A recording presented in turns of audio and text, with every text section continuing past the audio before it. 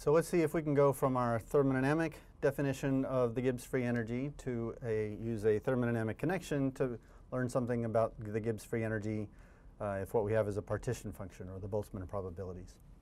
So we have a definition for the Gibbs energy, which we can think of in this way. Probably easier for right now if we think of it as the Helmholtz free energy U minus Ts plus PV.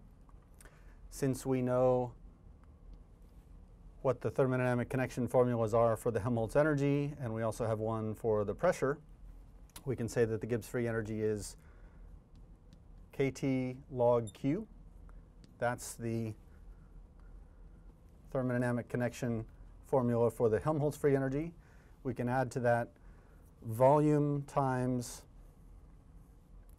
the thermodynamic connection formula for the pressure, which was kT d log Q dV. So there's no cancellation that happens here. We just add these two terms together. So the thermodynamic connection formula for the Gibbs free energy is kT log Q plus volume times kT times d log Q dV. So that's all there is to it. That's the thermodynamic connection formula for the Gibbs energy.